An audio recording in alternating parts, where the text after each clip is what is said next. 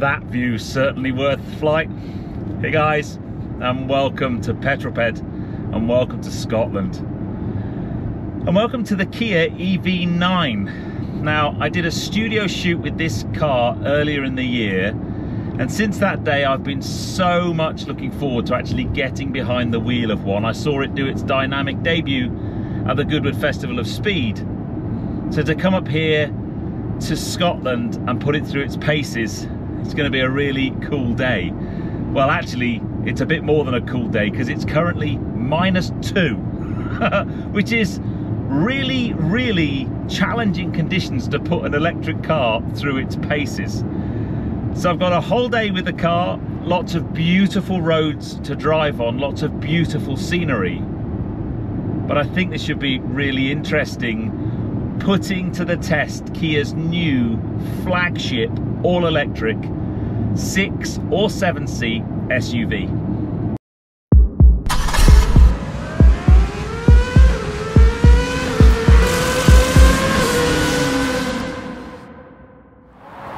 So yes, welcome to beautiful Scotland. Honestly, I think I have surpassed myself today. I don't think I've ever had a more beautiful backdrop to do a piece to camera in 8 years of YouTube. That is beautiful. I think it's called Elaine Donnan Castle. I'm bound to have said that wrong, but it is beautiful. Anyway, here's the new EV9. Now, this video isn't so much a deep dive into all the technical details and functions of the car. I did a studio shoot earlier this year. I'll put a link above just here. If you want to go and find out about the real ins and outs of the car, then head over and watch that video first. But ever since I did that studio shoot, I've been itching to get my hands on this car. Looks wise, well, now it's out in the wild, away from that enclosed studio. I think the looks are very edgy and really push boundaries, and I like that a lot. It does remind me of something out of Judge Dredd though. And actually, when you look at the new electric cars that Kia are launching, Kia, I think they're going to do EV3, EV4, EV5, they are all very similar design language. It almost looks like a concept car that was drawn on someone's computer screen and just made as it was. I think it looks fantastic.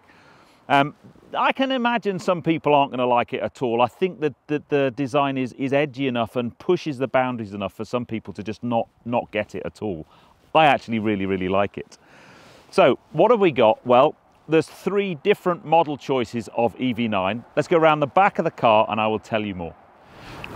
Now, before any of you say anything, the car's filthy. We've been driving for about 2.5 hours to get to this location. It's very cold here in Scotland. There's lots and lots of grit and salt on the roads, and therefore the car is absolutely filthy. But in terms of trim level, there are 3 trim levels: the Air, the GT Line and the GT Line S. I'll tell you more about pricing and specification a bit later on in the video, but they've all got the same 99.8 kilowatt hour battery. So let's just call it a 100 kilowatt hour battery. The Air, however, is just a single motor with 200 bhp and 350 Newton meters of torque, but that's the car that's going to give you the longest range. Kia are estimating just under 350 miles of range for the Air. The other 2, the GT Line and the GT Line S, are a dual motor setup, a motor on each axle.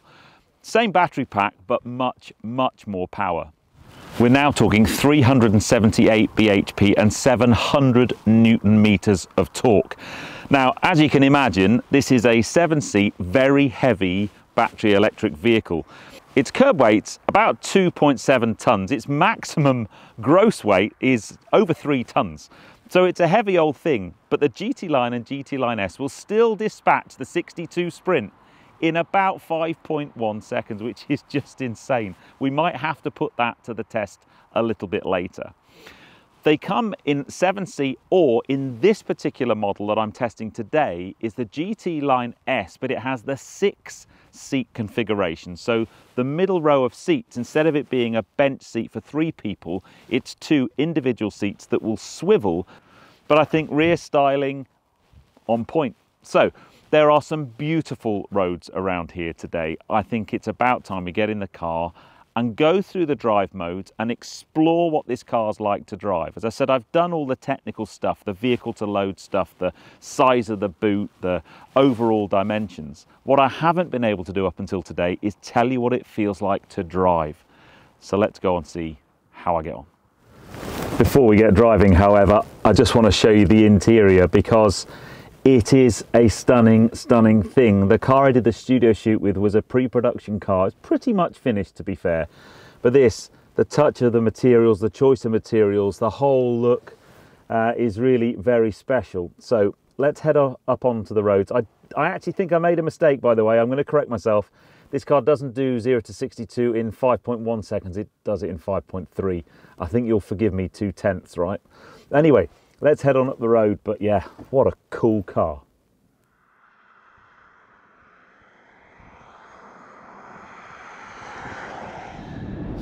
Now then, now we're out driving. Shall we just take a moment to appreciate the beautiful scenery that we're in? Wow.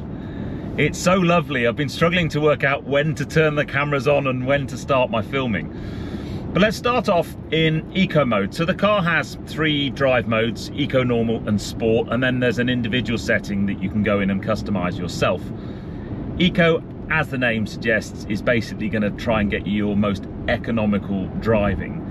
Now, when we got in these vehicles at the airport, they were about 95% charged and had an indicated range of about 250 miles. It is very cold today. As I said, it's -2.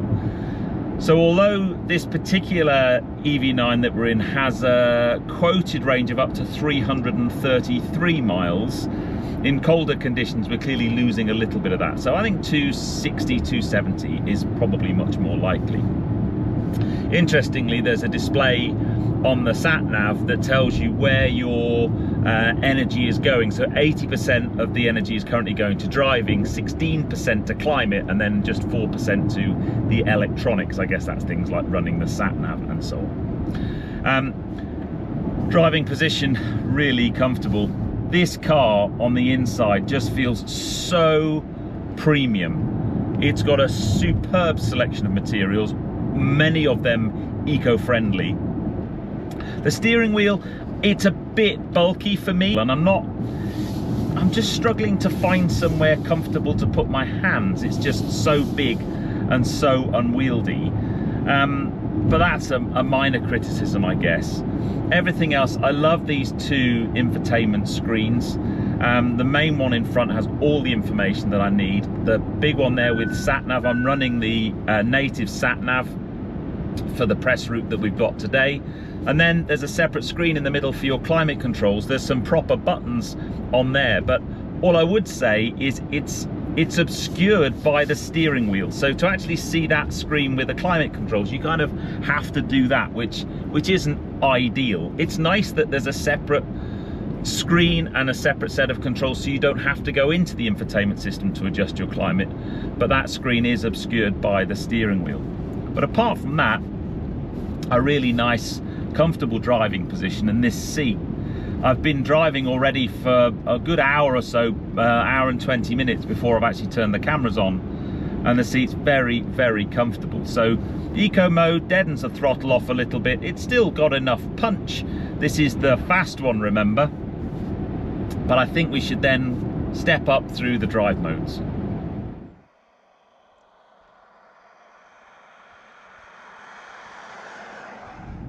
Wow. Okay, let's step up the drive mode. So I'm going to go up into normal. Now, normal is a compromise really between eco and sport. Just a little bit more pep, a little bit. They just changed the power and torque curves a little bit, just to make it a little bit more performance oriented, but still trying to be as efficient as possible. Now, coming down this hill, what I've also got on the back of the steering wheel are 2 paddles to change the aggressiveness of the 1-pedal driving, what's called the I pedal. And at the moment I've just put that into max, so coming down that hill I could retard the car and try and recuperate as much energy as possible. If I lift off, It's a pretty aggressive one pedal driving actually. So depending on what you're doing on this kind of twisty road, super low sun today, really tricky conditions to film and drive, to be fair. Yeah, if I now come into, now the sun's gone behind that big mountain, so on the pedal drive I can just balance the car on the throttle, and it's a really nice one pedal driving. If I don't want it to be that much, there are 4 levels. I just back it off using the right hand paddle and make it more aggressive using the left hand paddle. I'm now in the middle setting. It's there a little bit, but it's not so much at all. And if you go all the way down to LV0, there's no regen braking at all. I'm now right hand or right foot completely off the throttle, and the car's just coasting. So again, you can play with that quite nicely in any of the modes actually, but on a road like this, the more aggressive one pedal driving just means you don't have to actually use the foot brake. You can just back off, balance the car, and it's just beautiful. But oh my days, look at that. We actually came down here. I came down here when I did the NC 500 tour in the GT4 a couple of years ago now, with SEC private members and GT tours. I remember coming through this tunnel. Sadly, there's no tunnel noise because it's an electric car.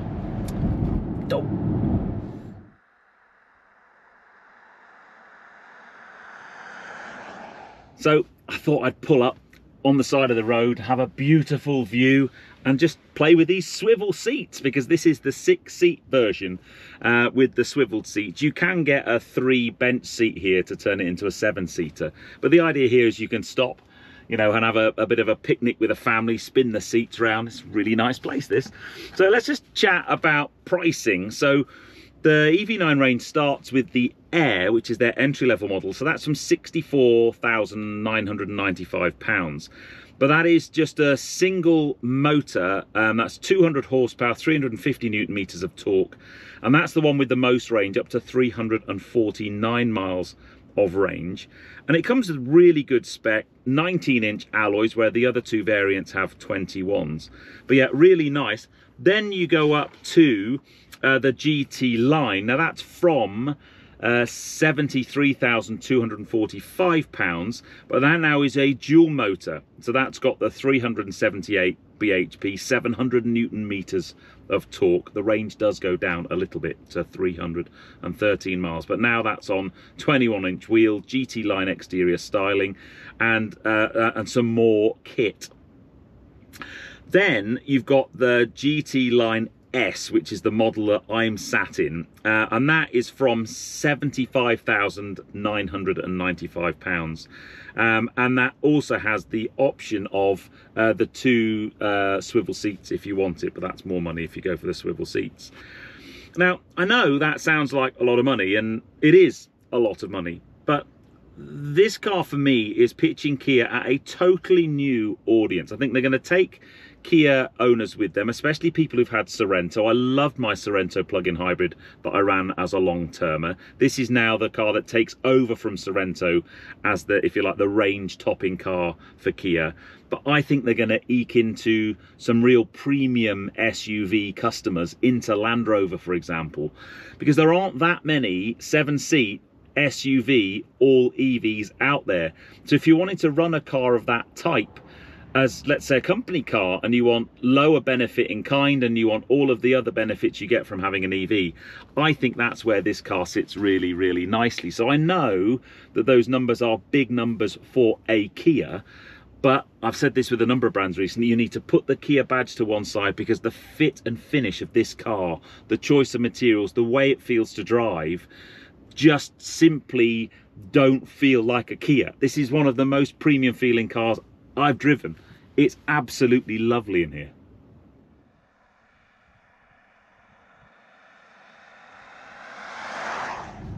Okay, let's go up to the final drive mode, Sport, to untap all of the performance. Now, the first thing you notice, apart from the change in throttle response because of the different power and torque curves, is the bolsters in these seats squeeze in to hug you and almost turn into a sports seat. They're pretty supportive anyway, but now I feel like I'm in a racing bucket.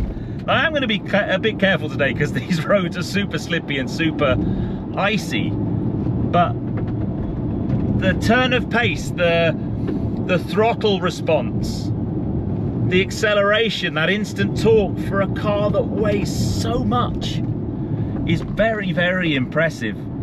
A dual motor setup, one on the front axle, one on the rear axle. It's got torque vectoring, so it's basically going to use a combination of working out the best place to put the torque in terms of wheels. It might even use the brakes just to help with turning and so on. Very, very clever. Some really advanced driving systems on here. It's even got a crosswind or anti-crosswind assistance. It's a really clever car, this. But considering it weighs 2.7 tons, it actually feels pretty dynamic, to be honest. It's got a nice steering feel. I mean, clearly there's a lot of mass to this car, but because it's a skateboard design, all the batteries are on the floor. And as I said already, that gives huge amounts of scope for the internal design of this car. Lots of room, no transmission tunnels, and all of that kind of stuff. What it also means is the car has a really low center of gravity. And what that means is down a road like this, it's actually a very, very impressive car to drive. And it's got a hell of a lot of punch out of the corners. Clearly on the way into a corner, you just have to be ready for the car not to slow down quite as much as you'd like because it weighs so much. And I'm just being a bit wary just in case this road's icy.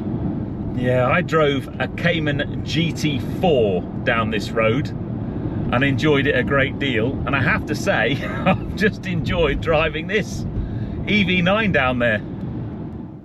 Now it is icy, but I think we should try a launch. 3, 2, 1. Ooh.